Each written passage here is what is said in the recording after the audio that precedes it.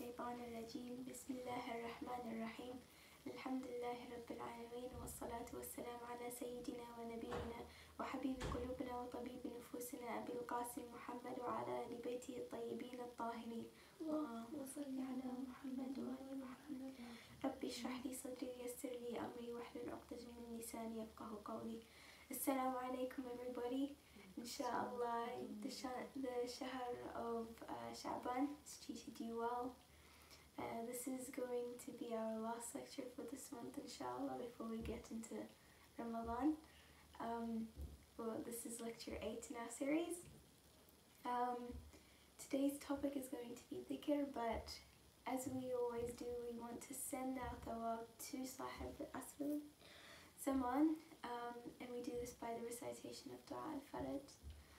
أعوذ بالله من الشيطان الرجيم بسم الله الرحمن الرحيم اللهم صل على محمد وآل محمد اللهم كن لوليك الحجة بن الحسن صلواتك عليه وعلى آبائه في هذه الساعة وفي كل ساعة وليا وحافظا وقائدا وناصرا ودليلا وعينا حتى تسكنه أرضك طوعا وتمتعه فيها طويلا برحمتك يا أرحم الراحمين وصلى الله على سيدنا محمد وآله الطاهرين اللهم صل على محمد وآل محمد. So in the past 2 lectures we've been looking at the steps for actualization. We first looked at loving Allah subhanahu wa ta'ala. We said that was the overarching goal. We then talked about loving Ahlul Bayt, and we said that loving Ahlul Bayt will lead us to loving Allah subhanahu wa ta'ala, and today we're going to look at the 3rd step of actualization, which is Thikr. And this Thikr can also help us in loving Allah subhanahu wa ta'ala. It is also a step of actualization on its own. The basic translation for Thikr is remembering or remembrance, and we'll stick to this definition for today because we really want to delve into what it means to remember. But the first thing we have to realize is, what do we need to remember to, get to the love of Allah subhanahu wa ta'ala? And what we need to remember is Allah subhanahu wa ta'ala. So Allah subhanahu wa ta'ala, He's not limited by space or time. However, in the Divine Intellectual Soul lecture, we said that the tool that we use to remember is our mind. And we said that our mind is not, it's not part of our body. It's something separate from our body, and so it's not limited by this material world. So the question then comes, is our mind then limited to space and time? And the answer is yes, it is. Our mind cannot be at one point of space-time.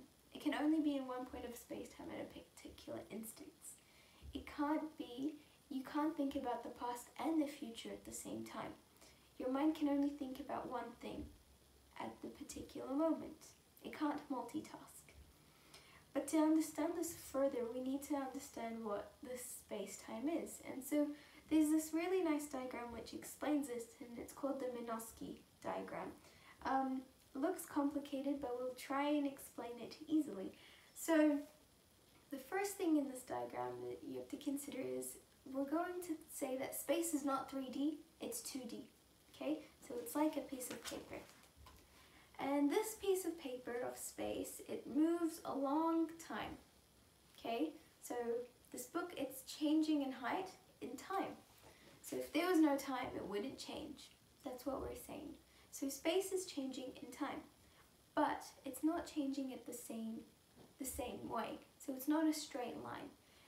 Because if we say that space is changing in time in a straight line, what you're saying is that if I am in this position right now, that in the future I will stay in this position, and in the past I'm also in this position, and I can't move.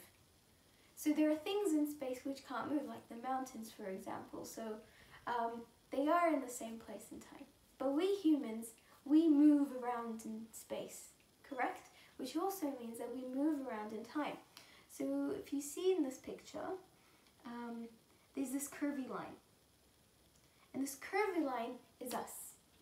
So because, say, 10 10 minutes before this lecture I was in my room, it means that I moved in different places. So a few minutes before, I was in a different position in space than where I am now. And in the future, so after I finish this, I'll be in my room again, so I'll also move in space. So that's what this diagram shows. So now we'll look at these two cones. Why do we have cones? And the thing is, the past and the future is determined by our actions. So the cone represents all the possible actions that we can do. And these actions are limited by what? By what I'm doing at the moment. So for example, after this lecture, I cannot go and fly outside because I don't have the ability to fly. So flying is not going to be inside my cone. It's going to be somewhere out here. But something that could be in my cone, for example, is I can go and eat or have a drink of water. So that is a possible future for me, so it could be in here. Now, what about the past cone? So why can the past change, let's say, or why isn't the path just a straight line? The reason why the past isn't a straight line is because, let's take this moment, everywhere in the world. Everybody is in the exact position that they are. But a few minutes ago, we were in different positions, all of us. If we were all in the same position all the time, then it would be a straight line. But because everybody interacts, everybody works together to create the present. So the past is different because we were all in different positions and we're all in different places. So that's what it represents. Our mind, however, because it exists along this line, which is us, remember? It doesn't have to stay in the present. Sometimes it goes back and it looks, oh, I played a really fun game yesterday, or do you remember when we went on this trip? That's going into the past. Your mind is going into the past.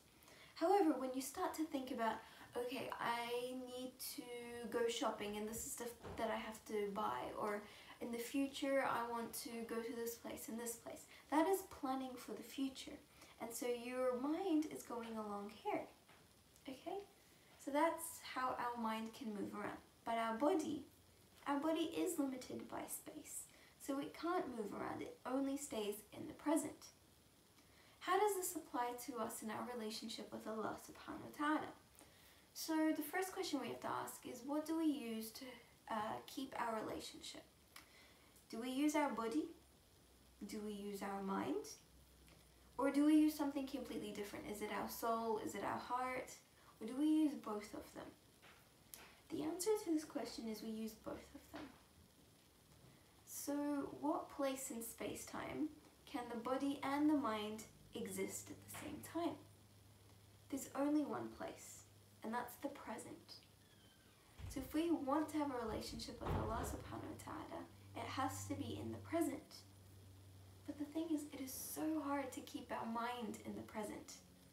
Why? Why is it so hard to keep our mind in the present? The reason is the mind wants to believe that it exists, okay? So if it stops working because it's in the present, when it's in the present, it's not flying around in space-time. It's still. And when it's still, it thinks that it's not working or not doing anything. And so not only does it get bored, but it thinks that it doesn't exist anymore. So it has to keep traveling in the past and in the future so that it convinces itself that it exists. Okay, so it does this to guarantee to itself that it exists. And there's this Western philosopher called Rene Descartes who said this quote, "I think, therefore I am." And Western society and science is based on this quote. They believe that they exist because they can think. But what Descartes has done is fallen into the trap of the mind, which is that it needs to keep moving to exist. But that's not true. So it does this to occupy itself. So what it does is it continues to plan for the future and it continues to reminisce at the past. And sometimes this can be very bad for us, and we'll look at that later on. But an example which kind of puts this into perspective, and maybe something that you see in your daily life. For example, when we're doing salah, our body is doing the actions of salah, but our mind is not with Allah subhanahu wa ta'ala in our salah. It's moving around. Maybe we're thinking about, what do I have to do next? What am I going to eat for lunch? It's not thinking, or it's not concentrating on salah.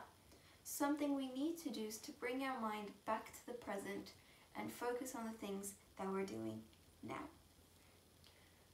So to be able to do this, we need to look at what the consequences are of having a mindful relationship with Allah subhanahu wa ta'ala, which is in the present. So we'll start first of all with the future. What if our relationship with Allah subhanahu wa ta'ala was only in the future? Well, in that case, you're saying you have no relationship now, you don't have one in the past, but you want to have one in the future.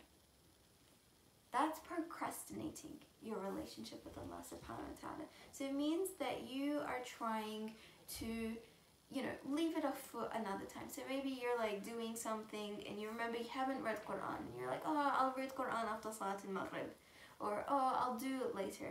Or for example, you realize that your salah is not up to scratch and you're like, I'm not going to work on it today. I'll wait until Ramadan and then I'll start working on my salah. What we're doing there is we're procrastinating our actions towards Allah subhanahu wa ta'ala. And so we're procrastinating the relationship and the love that we can have with Him. What we're saying is that you're not putting the effort in to be able to get to Allah subhanahu wa ta'ala and His love as quickly as possible. And so we're going to give you an example which is going to kind of put all of this together. And this example is that of a trampoline.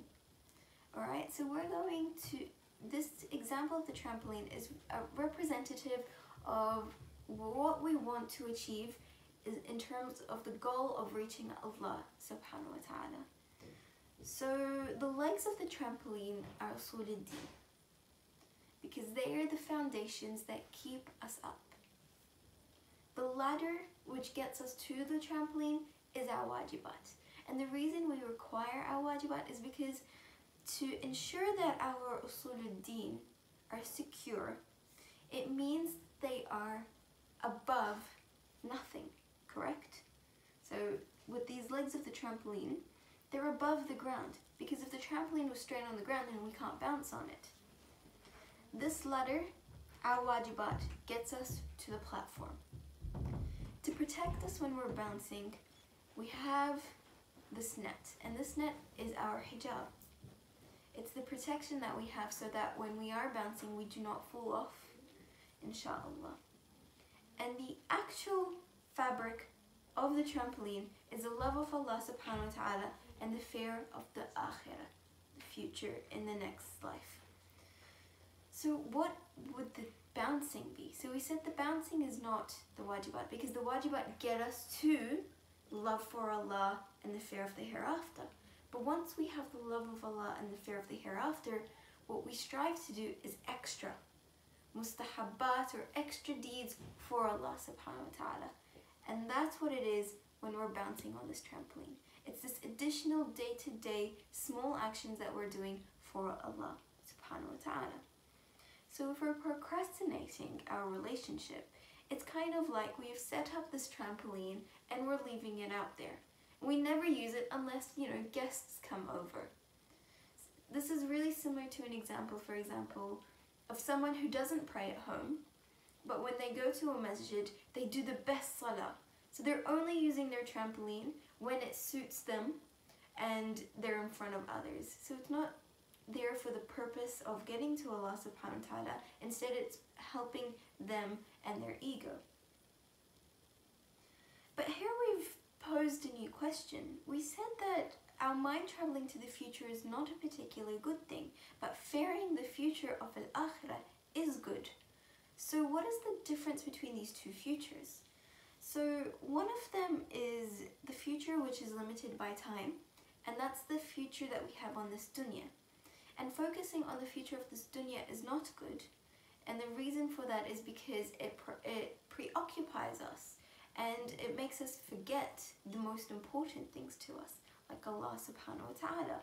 However, the future of the akhirah, if we constantly remember the akhirah, then we remember the consequences of all our actions, and we also remember that there is a way or an end where we will be with Allah subhanahu wa ta'ala. So that is something that we are encouraged to continuously think about. And we have a tool. Allah subhanahu wa ta'ala has given us this this thing which keeps us preoccupied with the future, or thinking about the future, and this is al-fitra. Al-fitra is the motivation which gets us forward. How? Well, it has this, it leads us to the good, and the reason it leads us to the good is because it shows us the consequences of actions, and we recognize that the consequences of good actions get us to the future that we want in the hereafter. And so the fitra was made as the compass to our good future. And that is, a gift and a blessing that Allah subhanahu wa ta'ala has given us, alhamdulillah, and a way to get to Him and His love. However, because it is something which has been given to us, Shaitan likes to use this ability of us to foresee and look into the future for bad. And how he does that is he preoccupies us with the wrong type of future, which is the future of the dunya. So he uses what we have against us, and we see this in different things. For example, we require desires so that we can survive in this world, and so Shaitan decides to use our desires against us so that we forget Allah subhanahu wa ta'ala and do the things that he wants us to do. He's very good at doing this. And the reason why he does this instead of create something new, one, it's more efficient, and two, because it's something part of us, it is harder for us to recognize that it is wrong. So he's pretty tricky. He's the master of illusion. And that's why we really need to be careful. And we need to be able to control our mind before Shaitan can get to it. Imam Ali alayhi salam has this hadith, and it says, اعمل لدنياك كأنك تعيش أبدا واعمل لآخرتك كأنما تموت غدا. And the reason for, so do for this life as if you live forever, and do for the hereafter as if you will die tomorrow. And so let's take these as two separate things. So do for your life as if you'll live forever. If you'll live forever, you won't care when you do something. So it means it's okay to procrastinate. And so procrastinating the things of the dunya compared, so we're not saying procrastinating is good, but we're comparing this to procrastination of things of the akhirah. Procrastination of the things of the dunya is much better to us than the things of the akhirah. In fact, we should be constantly thinking about our akhirah and constantly doing deeds for our akhirah, because we do not know when our time will run out. And so if we think that tomorrow will be our last day, tomorrow will be our last day, all our actions today will be to benefit our akhirah. Inshallah, this is the stage that we'll be able to get to. But this is a good way for us to lead our lives, and inshallah get to the stage where we die before death, because we reach a stage where the dunya no longer matters and we've detached from it, inshallah. So we'll now look at the past. If we have a relationship with Allah subhanahu wa ta'ala which is purely in the past, you're pretty much saying that you have no relationship with Him now, which is bad, because you're saying that you've left behind something which was better, and today you have become worse than you used to be. So that's not something that you want either. And unfortunately, a lot of us fall in this trap. We fall into this trap of not using our trampoline always. So what happens, for example, in Ramadan, we get so spiritual. We do siyam, we get up and do salat al-layl, we read the entire Quran. As soon as Eid comes, we forget all of this. We no longer get up, we find it so hard to get up for salat al-subh sometimes. Like, all the spirituality and the energy that we had in Ramadan gets lost. And so what has happened is we have gotten off this trampoline. Inshallah, what will happen though is that we don't leave this trampoline for long so that it rusts. Because once it rusts, it becomes harder and harder to bounce on it. And remember in the Loving Allah subhanahu wa ta'ala lecture, we got a hadith from Imam Ali alayhi salam about shak, which said that if someone had shak in Allah subhanahu wa ta'ala after he got his fitrah, then no good can come from him ever again. And the reason for that is because once you have done this thing, but then you leave it for a long time, it rusts. And when it rusts, you can no longer use it again. The trampoline becomes useless. That's a really, really sad thing. So the entire analogy of the trampoline, the point of it is, the goal of bouncing is to get higher and higher. But to be able to see your progress, you need to look at something. You look up. You look up because you see how closer and closer you're getting to what's above you. To be able to achieve a goal, you must look at the goal. And if our goal is to get to Allah subhanahu wa ta'ala, then we need to look at the direction that we need to go. And this is what dhikr is. And that's why it's very important for us to live in the present, so that we can do dhikr and we can inshallah keep on sirat al-mustaqim and get to Allah subhanahu wa ta'ala. However, dhikr and staying in the present have other side effects which are beneficial to us. Some of these include, if we keep living in the present and the past, it leads to many mental stresses or disorders. So if we continue to look at the past and regret our life choices, or love the past and not the present because we're constantly comparing it, we can get into a state of depression. And that's a problem. But if we're continuously looking at the future and, oh my gosh, I need to get a job, I need to pass all my exams, I need to do this and this, you're building up stress and anxiety. And that's also another problem. So if we stay in the present, we get rid of all these issues. And we're not saying that you should never be in the past and the present, because they do have their benefits. Like, we need to look, the whole point of having memories so that we can look into the past to learn from our mistakes. If we didn't know what we did before, which was say haram, how do we know that we're not repeating the same mistake? We need our memory. We need the past. However, we can't dwell on it too long. We can't live in it for too long. The same thing applies to the future. We need to set goals. We need to be able to plan ahead, because then we're just kind of living life as it goes, and that's not okay either. But to continuously live in the present and future and wanting control of every aspect of our future, which we'll never get because it's a cone, not a line at the moment, then we'll never be able to have that relief of, having control, and so we'll only be in a state of stress and anxiety. However, this is easier said than done. We're constantly thinking, what if, what if, what if? And so the only solution that we have to this is tawakkul. Tawakkul on Allah subhanahu wa ta'ala. But tawakkul does not come without us doing anything. So you can't be lazy and not study for an exam and have tawakkul on Allah subhanahu wa ta'ala. Allah subhanahu wa ta'ala gives to the people who deserve. So if you want, say, a 50 in spesh, you have to put the effort and the work in and do tawakkul on Allah subhanahu wa ta'ala. And by doing both of these together, you will get the best result for you as Allah subhanahu wa ta'ala sees fit, inshallah. So the way that we need to be able to do this, train ourselves to be in the present, it's not easy.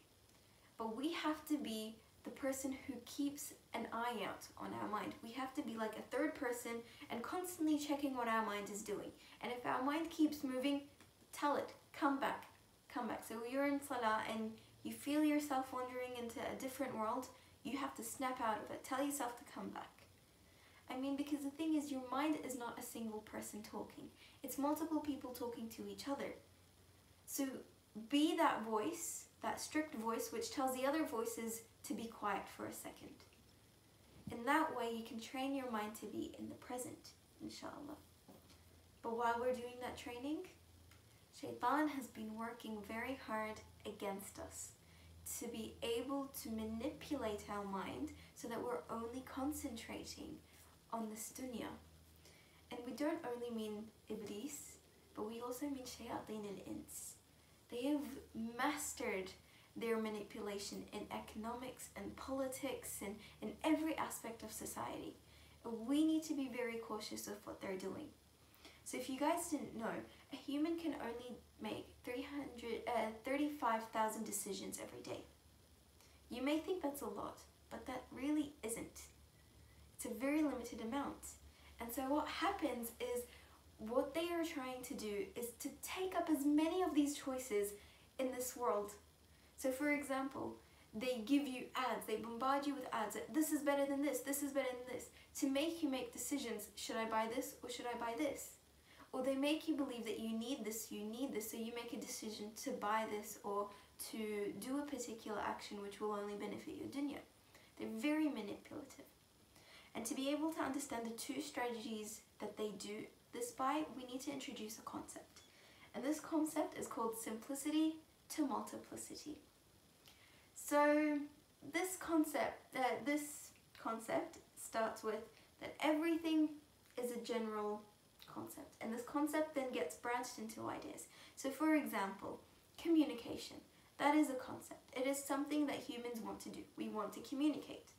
The idea is how do we communicate? You have speech, you have writing, you have technology. However, and then you have art.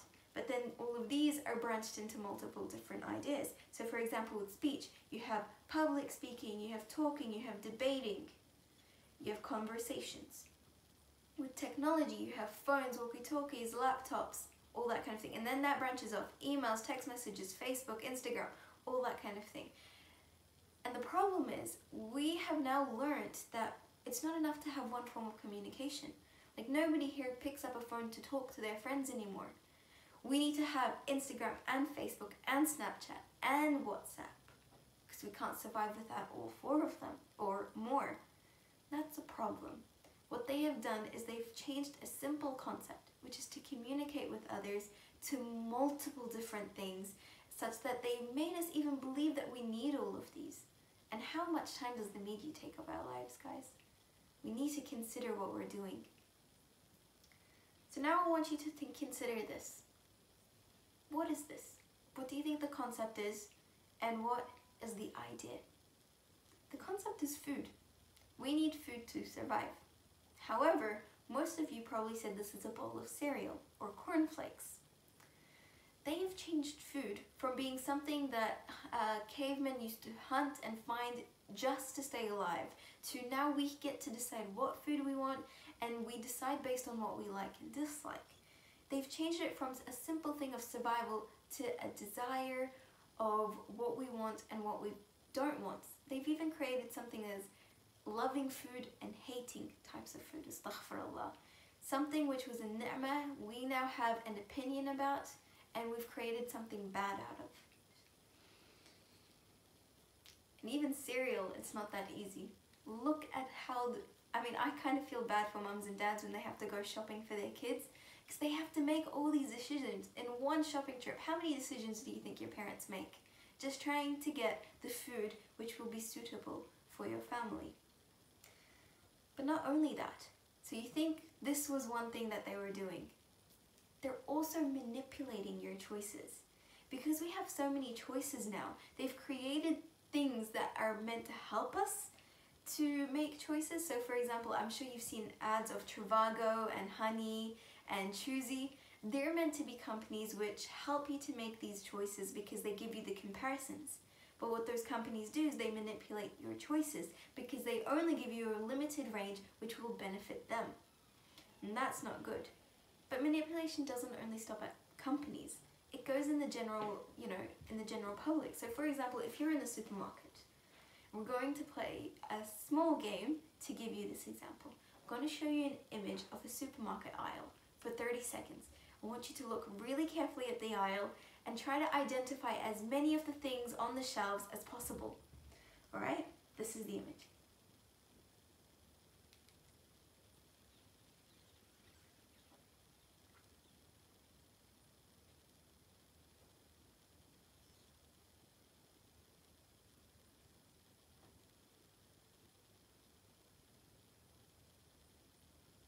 Alright, that's that's enough time. So there were many brands on those shelves, and I hope you have a list in your head of which brands were on there. But where did your eyes go to first? What was the first thing you saw? You may not know the name of the brand, but what was it? Was it a bottle? Was it a can? What color was it? Try to remember what that is, alright? And I'm going to try and guess what that was, alright? So this is the image I showed you, and I'm guessing that the first thing you saw was around this section. It was either Gatorade or Red Bull or V. The reason that I think it was that is because, did you know that companies have to buy their position their products are on the shelf? The supermarket doesn't decide that, oh, the Gatorade goes on the second shelf. No, Gatorade actually paid Coles more money so that they can put their product on that shelf. Because the thing is, each product has a different target audience. So for example, if you've seen the confectionery aisle where all the lollies are, the individual chocolate bars, they're always put on the bottom. They're not put at the top, they're put at the bottom because kids are their target. They want the kids who are walking next to the trolley to be like, I want this chocolate bar, can you buy it for me, mummy? So they put it down low so that the kids can grab it. As for the more adult things, they put them at eye level so that the adults can see them and purchase them. You'll also find that products with deals on them are always put on the lower shelves so that your eye is not caught to them or your attention is not caught to them. Only someone who's looking for a bargain will look to the bottom. But if you're just looking for a product, they put it at eye level. It's very tricky. And in that way, they're manipulating our choices. Because what they're doing is either saying, you don't have to make a choice and you can buy something and give us more money, or you can sit down and have to compare all the prices, spend more time, make more decisions just to buy the thing that you want. It's pretty annoying. So what is a strategy we can do to try and remove how complicated the shayateen of ins have made our life? We need to simplify. Simplify everything. And that's not easy. We're going to give you an example of someone who's done this, and this is not a typical example, like this person isn't a good person, but in this particular thing of simplifying, they're very good at it, and that's Steve Jobs. So if you guys don't know, Steve Jobs is the founder of Apple. But the thing is, he's also got another trademark, and it's his black turtleneck sweater. He always wears that. He's never worn anything else. And when he was asked one day, why do you always wear the same clothes to work? He said, because my decisions are valuable, my choices are valuable, and I do not want to spend them on what I'm going to wear in the morning. So he has an entire wardrobe of black sweaters, and he just wears them. And that way he doesn't have to make a choice about what to wear. We can apply this kind of thing in our life. Perhaps if we make a routine of what we're going to eat, or what we're going to wear, we don't have to think about what we need to purchase because we have a list of items that we're always going to purchase. Or same thing with clothes. And in doing that, we're simplifying our lives and removing the amount of decisions we have to make on a daily basis. I know this is going to be hard socially because it's going to make us look different. But inshallah, if we work together, it's not going to be that bad. And remember, it doesn't matter what society thinks. If you're doing this for the sake of Allah subhanahu wa ta'ala, then it should not matter at all. So now that we know how to live in the present by simplifying our lives, it's time to get to Thikr. And what Thikr is. Remember in the first lecture we talked about how worship was two types. It had a specific type and a general type. The same applies to Thikr. Thikr is also two types. The specific Thikr is the tasbihat that we do, and the things that we say like Subhanallah, Alhamdulillah, Allahu Akbar. That is the specific Thikr. And one of the most recommended specific Thikrs we have is Thikr al-Yunisi, which is the Thikr that Yunus alayhi salam, Prophet Yunus alayhi salam, did when he was inside the whale. And this is La ilaha illa ant subhanaka inni kuntu min al-zalimin. And it is also recommended that we repeat this dhikr 400 times a day. Just like in Tasbihat al-Zahra, there is a specific number of how many times we say any specific word. The same applies here. But the more we say dhikr, the better it is going to be for us. As for general dhikr, that is to ponder the creations of Allah subhanahu wa ta'ala and to say Subhanallah. Remember in the first lecture we talked about Iqra, and we said that one of the definitions, the meanings of the word Iqra and the most profound meaning of Iqra was to see the Rububiyyah of Allah subhanahu wa ta'ala in all of creation. And this is dhikr. And inshallah we'll be able to do this. So to help you in doing this, we're going to do an exercise which will try and help you to look at the things that we have in our daily life at a different perspective, but also to show us what dhikr and the remembrance of the things around us, of the Rububiyyah of Allah subhanahu wa ta'ala, is actually telling us about ourselves, inshallah. So the first one is this. I want you to look at it and think about what it is. How has this been useful in our life, and what can we thank Allah subhanahu wa ta'ala for? This is a piece of crochet made out of wool by one of our dear sisters, and knitting and creating any kind of clothing has been so beneficial for humans over generations. It's kept us warm, and this is a ni'mah from Allah subhanahu wa ta'ala. This is the second image. And this is in fact a leaf, the close-up of a leaf. All of these are where the water gets carried around and passed into all the small little cells of the plant so it can photosynthesize, so that it can produce fruit for us and become part of us if we decide to eat it or animals eat it. Remember this chain of ascension? So it is also one of the ni'mah of Allah subhanahu wa ta'ala. What about this? These are the interneurons in our brain. This is what makes us move. It's amazing, right? What about this? This is the conceptualized structure of a quark. A quark is are the smallest things which create protons and neutrons and electrons. And then protons, neutrons, and electrons make atoms. So we're made out of these things. These small, small things. And finally this. This is a very zoomed out image of something. It's actually a zoomed out image of the universe. Every single dot that you see in that image is a galaxy. So imagine how small we are compared to the universe. There's a reason why we've picked these images. It's not just because you've got to ponder about every single aspect of your life, which is true, but it's because everything in our life, including these things, have an interesting structure, which is very similar. They're all made out of these like string kind of things, really similar to spiderweb. And in the Quran, Allah subhanahu wa ta'ala says, مثل الذين اتخذوا من دون الله أولياء كمثل العنكبوت اتخذ بيتا وإن أهون البيوت لبيت العنكبوت لو كانوا يعلمون. An example of those who take supporters other than Allah subhanahu wa ta'ala is like a spider that made a house. The most fragile houses are those of a spider. If they knew. Sorry, that's a typo.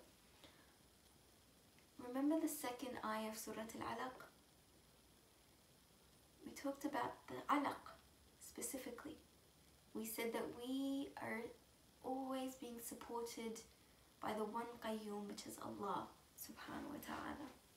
In this ayah, it tells us that if we take any supporter other than Allah subhanahu wa ta'ala, then it will be like we have taken the support of something as weak as a spider web. And if we look at all the images before, everything in our world looks like a spider web. Even the entire universe. The smallest things that make us, the quarks, look like a spider web. And the largest thing, which we're all encompassed in, the universe, looks like a spider web. if we depend on this dunya other than Allah subhanahu wa ta'ala, we're surely to be lost. But dhikr is what will keep us looking at what our goal is, making us look towards Allah subhanahu wa ta'ala, and inshallah will stop us from being lost. Sallu ala Muhammad wa ala Muhammad. اللهم صل على محمد وآل محمد وعجل فرجهم. Okay, so now we're going to move to the movie segment. And before we move on, we want to first of all give you some context to the clip, but then give you a reason why we picked this clip and the alternative options if you don't want to watch this clip particularly. So the clip that we picked is from a movie called The Road to El Dorado. And so the main characters in this movie, they are thieves, and they were fugitives wanted in their home of Spain. So to run away from, you know, being caught, they decide to go on a trip to the New World and try to discover El Dorado. And when they do, all they want to do is now exploit all the gold in El Dorado so they can make a good future for themselves. So what they're doing is they're trying to escape their past, and they're only thinking about the future.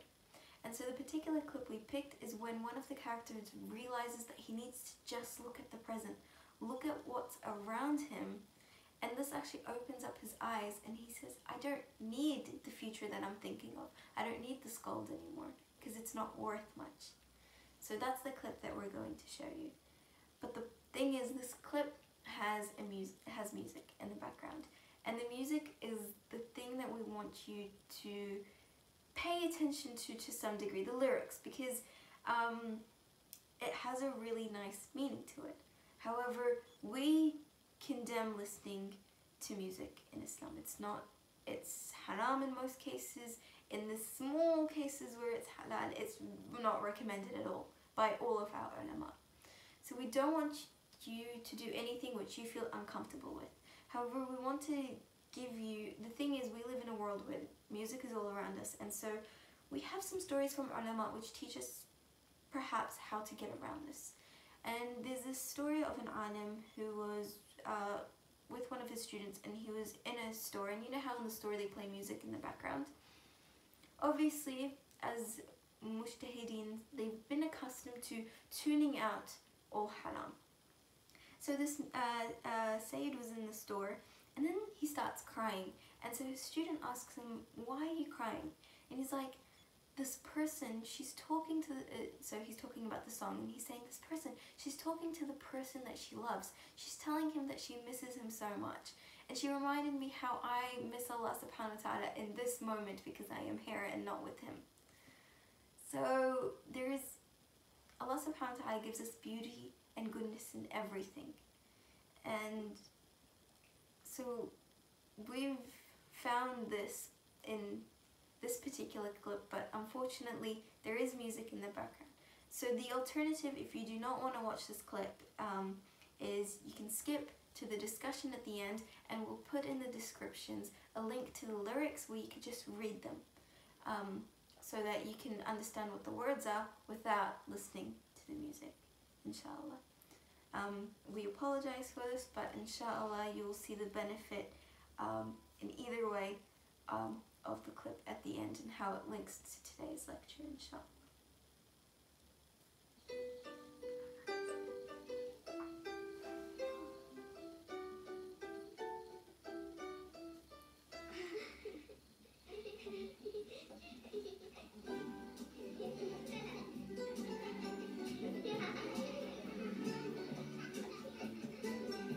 The more I learn, the more I see, the less the world impassions me. The hungry heart, the roving eye have come to rest, do not apply. Frantic chase, crazy ride, the thrill has gone. I step outside.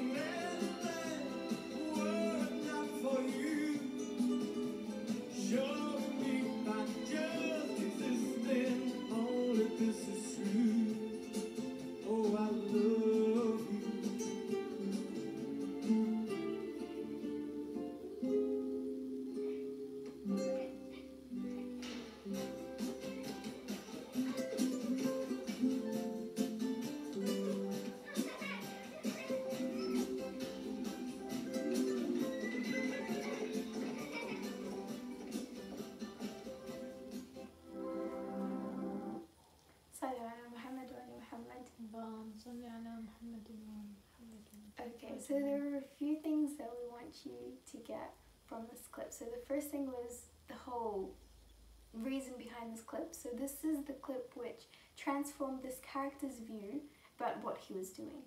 So instead of thinking about the future of them getting the gold and making a living for themselves in the new world, he was now thinking, I don't need the gold in the future because look at how beautiful the things around me are. I want to stay in El Dorado.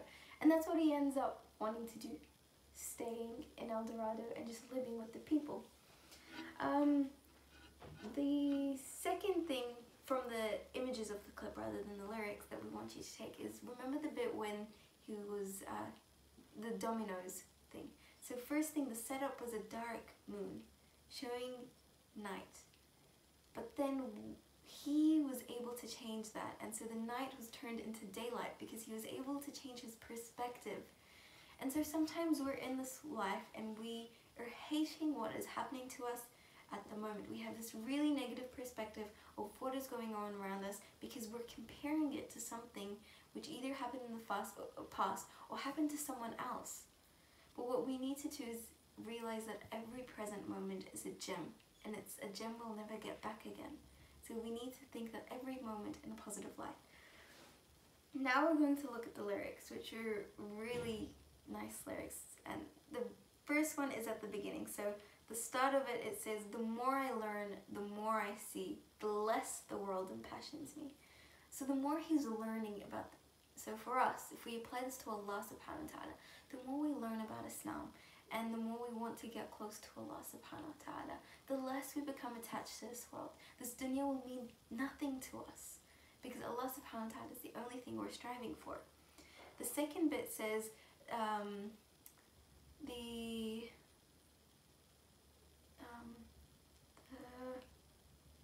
something heart, the roving eye. And it's talking about how, and come to rest, do not apply. And it's talking about how when we're attached to Allah subhanahu wa ta'ala, our heart will never be lonely, it will never be lost, it will be constantly with Him, it will be constantly beating forever. And our eyes, they won't be wandering looking for a purpose because they already have a purpose. It doesn't apply to us because we've now found what we're trying to be with this entire time, which is Allah subhanahu wa ta'ala. And then if we look at the chorus, it says, I believe in anything, in everything, were it not for you, showing me by just existing, only this is true, I love you. So if we apply this again to Allah subhanahu wa ta'ala, what we're saying is that the only reason I believe in anything and everything that I believe in is because of you. Not because you told me how or showed me, because you exist. And I know that you exist. And just because you exist, I love you. It's really nice if we can apply that in our life, inshallah. That's the end of today's lecture. Salli ala Muhammad wa ali Muhammad. اللهم صل على محمد وآل محمد وعجل فرجهم.